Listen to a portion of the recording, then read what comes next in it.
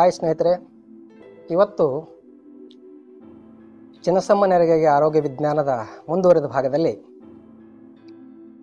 ಒಂದು ಔಷಧಿ ಮಾರುಕಟ್ಟೆಗೆ ಬರಬೇಕಾದರೆ ಯಾವೆಲ್ಲ ಹಂತಗಳಿರ್ತವೆ ಅನ್ನೋದ್ರ ಬಗ್ಗೆ ಒಂದು ಸಂಕ್ಷಿಪ್ತವಾದ ವಿವರಣೆಯನ್ನು ನಿಮಗೆ ಕೊಡ್ತಾ ಇದ್ದೇನೆ. ಸಾಮಾನ್ಯವಾಗಿ ಔಷಧಿಗಳು ಎಲ್ಲವೂ ಬಹುತೇಕವಾಗಿ ರಾಸಾಯನಿಕ ವಸ್ತುಗಳು. ರಾಸಾಯನಿಕ ಕ್ರಿಯೆಗಳ ಮೂಲಕ ಸಿಂಥಸೈಸ್ ಮಾಡಲಾಗ್ತದೆ. ಔಷಧಿಯ ಕಂಪನಿಗಳಲ್ಲಿ ರಿಸರ್ಚ್ ಆ್ಯಂಡ್ ಡೆವಲಪ್ಮೆಂಟ್ ವಿಂಗ್ ಅಂತ ಒಂದಿರ್ತದೆ. ಸಂಶೋಧನಾ ಮತ್ತು ಅಭಿವೃದ್ಧಿ ವಿಂಗ್ ಅಂತಾರೆ ಅದಕ್ಕೆ, ಘಟಕ. ಈ ಸಂಶೋಧನಾ ಮತ್ತು ಅಭಿವೃದ್ಧಿ ಘಟಕದಲ್ಲಿ ಇರತಕ್ಕಂಥ ಔಷಧ ವಿಜ್ಞಾನಿಗಳು ಹೊಸ ಔಷಧಿಗಳ ಸಂಶೋಧನೆಯಲ್ಲಿ ತೊಡಗುತ್ತಾರೆ. ಒಂದು ಹೊಸ ಔಷಧಿ ಸಂಶೋಧನೆ ಬಹಳ ಸರಳವಾದ ಕೆಲಸ ಅಲ್ಲ. ಒಂದು ಹೊಸ ಮಾಲಿಕ್ಯೂಲ್ ಮಾರುಕಟ್ಟೆಗೆ ಬರಬೇಕಾದರೆ ಕನಿಷ್ಠ ಒಂದು 10 ವರ್ಷ ಆದರೂ ಹಿಡಿತದೆ. ಅದಕ್ಕೆ ತಗುಲೋ ವೆಚ್ಚ ಅಂತೂ ವಿಪರೀತ. ನಿರಂತರವಾಗಿ ವಿಜ್ಞಾನಿಗಳು ಪ್ರಯೋಗಾಲಯದಲ್ಲಿ ಕುಳಿತು ಈ ಕೆಮಿಕಲ್ ಮಾಲಿಕ್ಯೂಲ್ಸ್ ಅನ್ನ, ಔಷಧಿಯ ಮಾಲಿಕ್ಯೂಲ್ ಅನ್ನ ಸಿಂಥಸೈಸ್ ಮಾಡಬೇಕಾಗ್ತದೆ. ಬೇರೆ ಬೇರೆ ಕೆಮಿಕಲ್ಗಳನ್ನು ಉಪಯೋಗಿಸಿ, ರಾಸಾಯನಿಕಗಳನ್ನು ಉಪಯೋಗಿಸಿ, ಬೇರೆ ಬೇರೆ ಟೆಂಪ್ರೇಚರು, ಹ್ಯುಮಿಡಿಟಿ, ಇವೆಲ್ಲ ರಿಯಾಕ್ಷನ್ಸ್ ಕಂಡೀಷನ್ಸ್ಗಳನ್ನು ನಿರ್ಧರಿಸ್ಕೊಂಡು ಸಿಂಥಸೈಸ್ ಮಾಡ್ತಾರೆ. ಸಿಂಥಸೈಸ್ ಆಗುವಾಗ ಕೆಲವೊಂದು ಅನಿರೀಕ್ಷಿತ ಉತ್ಪನ್ನಗಳು ಮತ್ತು ಕೆಲವೊಂದು ಉಪ ಉತ್ಪನ್ನಗಳು ಅವು ಕೂಡ ದೊರೀತವೆ. ಈ ಅನಿರೀಕ್ಷಿತ ಉತ್ಪನ್ನಗಳು ಕೂಡ ಒಮ್ಮೊಮ್ಮೆ ಒಂದು ಹೊಸ ಔಷಧಿ ಆಗಿರಬಹುದು. ಈ ಉಪ ಉತ್ಪನ್ನಗಳು ಕೂಡ ಔಷಧಿಗಳು ಆಗಿರಬಹುದು ಅಥವಾ ಇನ್ನೇ ಬೇರೆ ಏನೇನೋ ಆಗಿರಬಹುದು. ಕೆಲವೊಂದು ಸಲ ವಿಷಯುಕ್ತ ಪದಾರ್ಥಗಳು ಆಗಿರಬಹುದು. ಹೀಗೆ ಬರ್ತಕ್ಕಂಥ ಎಲ್ಲ ಉಪ ಉತ್ಪನ್ನಗಳನ್ನು ತೆಗೆದು ಹಾಕಿ ಮುಖ್ಯ ಉತ್ಪನ್ನವನ್ನು ಸಂಸ್ಕರಿಸಿ ಶುದ್ಧೀಕರಿಸಿ ಇಟ್ಟ ಮೇಲೆ ಅದು ಒಂದು ಹೊಸ ಮಾಲಿಕ್ಯೂಲ್. ಈ ಹೊಸ ಮಾಲಿಕ್ಯೂಲು ಫಿಸಿಕೋ ಕೆಮಿಕಲ್ ಪ್ರಾಪರ್ಟಿಗೋಸ್ಕರ ಬಹಳಷ್ಟು ಪರೀಕ್ಷೆಗಳಿಗೆ ಒಳಪಡ್ತವೆ. ಆ ಔಷಧಿಯ ಫಿಸಿಕೋ ಕೆಮಿಕಲ್ ಪ್ರಾಪರ್ಟೀಸ್ ಎಲ್ಲ ಸ್ಟಡಿ ಮಾಡಿ ಆದಮೇಲೆ ಅದಕ್ಕೆ ಪ್ರಾಣಿಗಳ ಮೇಲೆ ಪ್ರಯೋಗ ಮಾಡ್ತಾರೆ.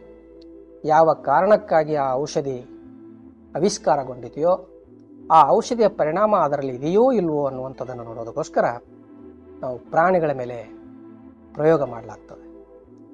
ಪ್ರಾಣಿಗಳ ಮೇಲೆ ಪ್ರಯೋಗ ಮಾಡಿ ಆದಮೇಲೆ ಅದರಲ್ಲಿ ಆ ಔಷಧಿಯ ಗುಣಗಳು ಇವೆ ಅನ್ನೋದು ನಿರ್ಧಾರ ಆಯಿತು ಅಂದರೆ ಆಗ ಅದನ್ನು ಮನುಷ್ಯರ ಮೇಲೆ ಪ್ರಯೋಗ ಮಾಡಲಾಗ್ತದೆ.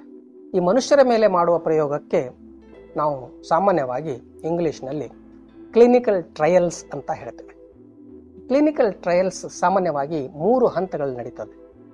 Face 1 clinical trial, face 2 clinical trial, face 3 clinical trial ಅಂತ.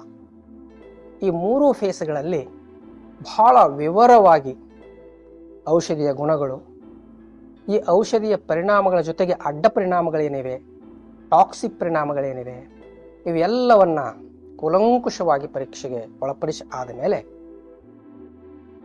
ಡ್ರಗ್ ಅಪ್ರೂವಲ್ ಪ್ರಾಸೆಸ್ ಅಂತ ಒಂದಿರ್ತದೆ. ಅಂದರೆ ಸರ್ಕಾರದ ಔಷಧ ನಿಯಂತ್ರಣ ಇಲಾಖೆಗೆ ಈ ಪ್ರಸ್ತಾವನೆಯನ್ನು ಕಳಿಸ್ತಾರೆ. ನಾವು ಇಂಥ ಒಂದು ಮಾಲಿಕ್ಯೂಲನ್ನು ಕಂಡು ಹಿಡಿದಿದ್ದೀವಿ, ಅದರ ಎಲ್ಲ ಪರೀಕ್ಷೆಗಳು ಮುಗಿದು ಹೋಗಿವೆ, ಅದರ ರಿಸಲ್ಟ್ಗಳು ಅಥವಾ ಫಲಿತಾಂಶಗಳು ಈ ರೀತಿ ಇದ್ದೇವೆ, ಇದಕ್ಕೆ ನಮಗೆ ಮಾರುಕಟ್ಟೆಗೆ ಮಾಡಲು ಅನುಮತಿ ಕೊಡಬೇಕು ಅಂತ.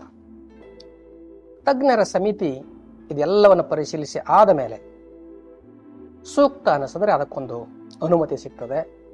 ಆಗ ಈ ಸಂಶೋಧನೆ ಮಾಡಿದ ವೈಯಕ್ತಿಕ ವ್ಯಕ್ತಿನೋ ಅಥವಾ ಕಂಪನಿಯೋ ಅದರ ಹಕ್ಕುದಾರನಾಗ್ತಾನೆ.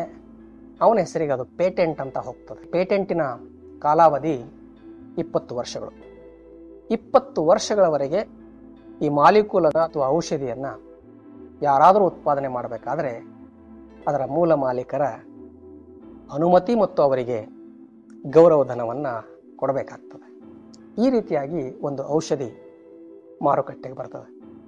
ಔಷಧ ಆವಿಷ್ಕಾರಗೊಂಡು ಅದು ಹೇಗಿತ್ತು ಹಾಗೆ ಮಾರುಕಟ್ಟೆಗೆ ಬರೋದಿಲ್ಲ. ಮತ್ತೆ ಎರಡನೇ ಹಂತದ ಇನ್ನೊಂದು ಸಂಶೋಧನೆ ಈ ಔಷಧ ಕಂಪನಿಗಳಲ್ಲಿ ಇನ್ನೊಂದು ಘಟಕ ಇರ್ತದೆ, ಅದು ಸೂತ್ರರೂಪ ಅಭಿವೃದ್ಧಿ ಘಟಕ ಅಂತ, ಅಂದರೆ ಫಾರ್ಮುಲೇಷನ್ ಡೆವಲಪ್ಮೆಂಟ್ ಯೂನಿಟ್ ಅಂತ.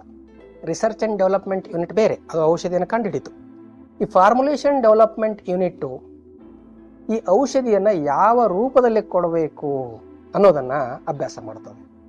ಈ ಔಷಧಿ ಟ್ಯಾಬ್ಲೆಟ್ ರೂಪದಲ್ಲಿ ಕೊಡಬೇಕು, ಕ್ಯಾಪ್ಸುಲ್ ರೂಪದಲ್ಲಿ ಕೊಡಬೇಕು, ಇಂಜೆಕ್ಷನ್ ರೂಪದಲ್ಲಿ ಕೊಡಬೇಕು, ಸಿರಪ್ ರೂಪದಲ್ಲಿ ಕೊಡಬೇಕು, ಇದನ್ನು ನಿರ್ಧಾರ ಮಾಡೋದಕ್ಕೆ ಫಾರ್ಮುಲೇಷನ್ ಡೆವಲಪ್ಮೆಂಟ್ ಡಿಪಾರ್ಟ್ಮೆಂಟ್ ಇರ್ತದೆ. ಅಲ್ಲಿ ಅನೇಕ ಜನ ವಿಜ್ಞಾನಿಗಳು ಇದರ ಮೇಲೆ ಮತ್ತೆ ದೀರ್ಘಾವಧಿಯ ಸಂಶೋಧನೆಯನ್ನು ಮಾಡ್ತಾರೆ.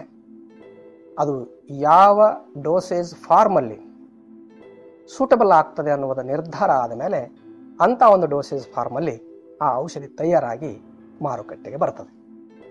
ಸ್ನೇಹಿತರೆ, ಒಂದು ಹೊಸ ಔಷಧಿ ಮಾರುಕಟ್ಟೆಗೆ ಬರಲು ಎಷ್ಟು ಹಂತಗಳಿರಬೇಕು, ಏನೇನಿರಬೇಕು ಅನ್ನೋದ್ರ ಬಗ್ಗೆ ಒಂದು ಸಂಕ್ಷಿಪ್ತ ಮಾಹಿತಿ ತಮಗೆ ತಿಳಿಯಿತು ಅಂದ್ಕೊಳ್ತೇನೆ. ಶರಣಾರ್ಥಿಗಳು.